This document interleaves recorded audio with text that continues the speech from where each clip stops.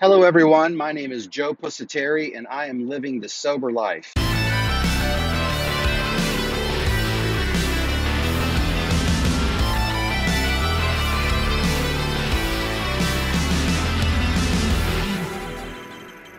And today I would like to talk about the 12th step. I have recorded 2 videos already, so this will be the third video about the 12th step, the third part. And in this video, what I'd like to talk about is the element of practicing these principles in all our affairs. So the 12th step, as a reminder again, is having had a spiritual awakening. Pause. Spiritual awakening, vital spiritual experience, psychic change, pretty much all the same thing. And that, we believe, is what is necessary for real addicts and alcoholics, people that need alcohol or drugs in order to feel normal or to try to feel normal, who, when you take the drugs and alcohol away, actually get worse, not better. Having had a spiritual awakening as the result of these steps, pause, these steps, or the previous 11 steps, all right, tried to carry this message. This message is the message of the previous 11 steps to addicts or alcoholics. And then here's the part I want to talk about. And to practice these principles in all our affairs. So, one of the things that we recognize when we try to get sober is that this ain't just about the drinking and the drugs. And we figure that out pretty quick. So, when I first was trying to get sober, and I'll be honest, I didn't think about it this way at the time, but looking back, it's quite apparent. I would have been completely and totally satisfied with the same crappy life that I had. And when I say crappy, I don't mean to sound overly ungrateful. I just mean that, like, I had no particular sense of purpose or direction. I wasn't, contributing to the stream of life. I didn't feel deeply fulfilled in some profound spiritual way. I mean, I would have settled for the same mundane, average, going nowhere life, just without the alcohol. I didn't need another job. I didn't need anything else in my relationships. I didn't need anything else in my life. All I really wanted, and I would have been satisfied with, is to just take the alcohol away and to take any substance or activities or behaviors that was destructive, to just take those away, and then I would be fine. And had that actually occurred, and had that actually become my story, I would have sold myself so short, because the life that I have today is so much better than I possibly could have dreamed of or imagined. And in fact, the life that I have today would not even really have made much sense to me at the time.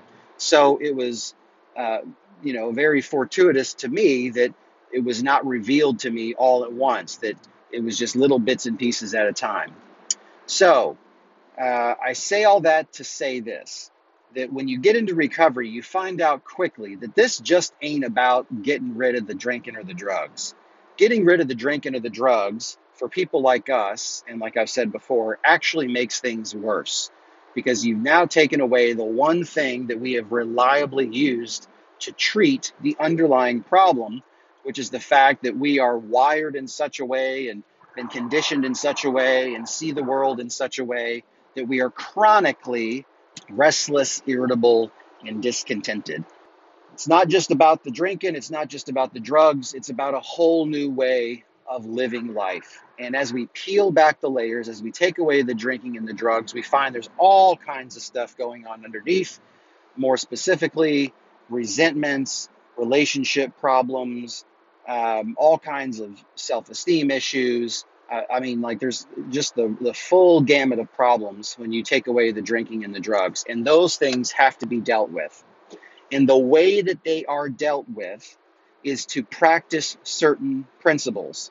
Now, somebody has actually gone through and identified all the principles underlying each of the 12 steps. And I don't have those memorized. I think that's wonderful, so I won't go through those one by one. But I will tell you that they include things like honesty, integrity, humility, hard work, compassion, things like that. And And what we find is through the steps, we have to work those principles. So, in order for me to not drink, I have to face my character defects. And facing my character defects takes courage. Okay, that's one of the principles of the 12 steps is to have courage. And when I have courage inside of my program, I'm able to find my character defects and then do something about them. In order for me to come to believe that there's a power greater than me, as if that should be such a novel concept that I'm not the most powerful thing in the universe. But, if I'm going to accept the idea that there's a power greater than me, that requires humility. If I'm going to help other people, that takes compassion. If I'm going to admit, that I'm an addict or an alcoholic and that I'm in need of a power greater than myself, that of course is going to take honesty. And so, in order to stay in my lane in recovery and stay away from a drink, I have to practice certain principles inside of my program. And what the 12 steps is that those principles have to extend to the rest of our life. Okay? In the beginning, I set the bar really, really low for somebody I might be sponsoring. So some guy comes in, his life is obviously a wreck, and he's got all kinds of issues going on.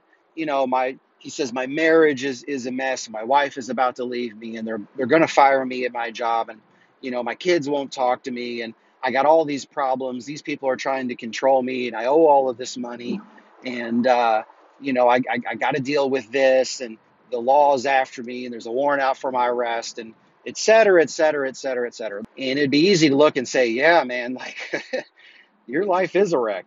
And I don't know what to do. I don't know how you straighten it all out. What I do is I just try to break it down to the thing underneath the thing, underneath the thing, underneath the thing. It's like, we're just going to assume that among all of your problems is that you drink too much or you use drugs. And what we need to do is we need to deal with that. Because if we can, just put all the other stuff aside, you're not going to fix your marriage by next week. You're not going to fix your job situation, immediately. We're going to just try to not make it worse. And the way we're going to try to not make it worse is we're going to try to stop drinking, right? We're going to try to stop using drugs. And if we just focus on that, just stop drinking, just stop using drugs, and let's see what happens initially.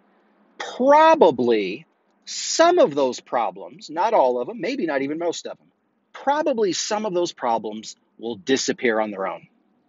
If you stop drinking, if you stop using drugs, maybe that is the problem. It's just manifesting itself in a certain way. And if you just stop drinking, those problems will just disappear like magic.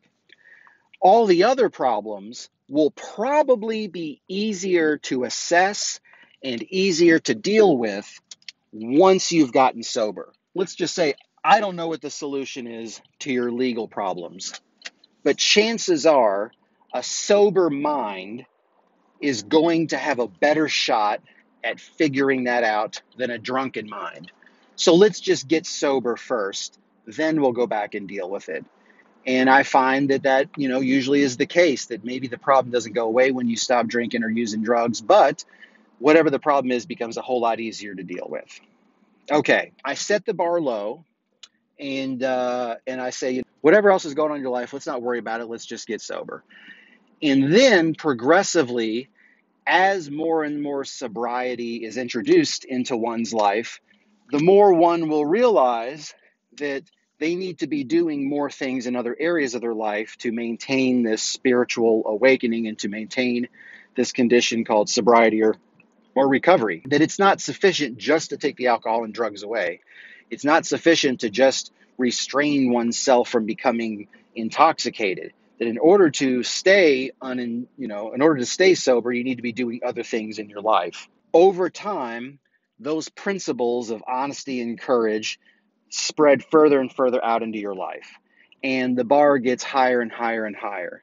And if I'm sponsoring somebody and they're 2, 3, 4, 5 years sober, and they're lying on their taxes, Come on, man. Like, that's just that is a disconnect. You can't be honest and rigorous when it comes to your character defects with your sponsor, and you can't be honest and rigorous in a meeting of a 12-step meeting, and then go and cheat on your taxes.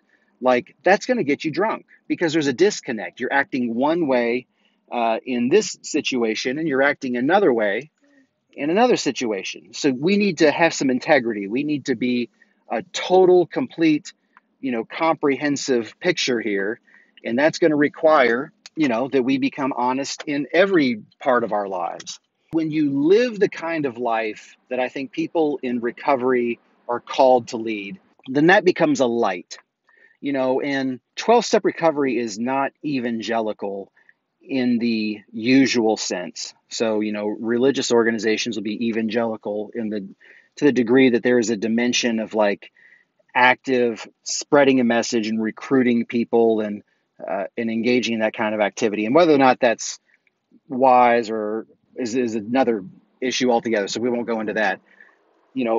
Suffice it to say, 12-step recovery is not like that. Our marketing strategy is basically to just live the life.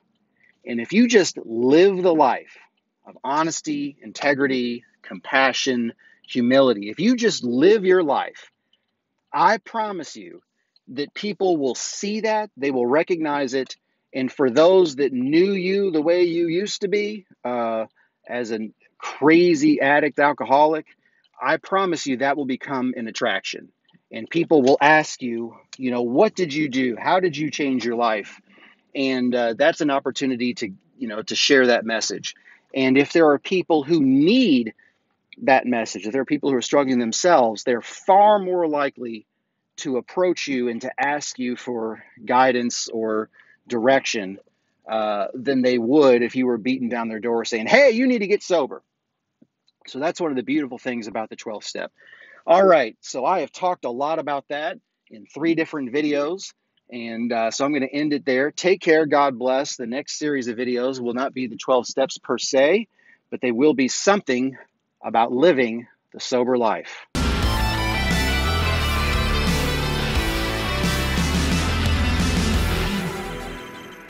And for those that knew you the way you used to be, as a crazy addict alcoholic, I promise you that will become an attraction.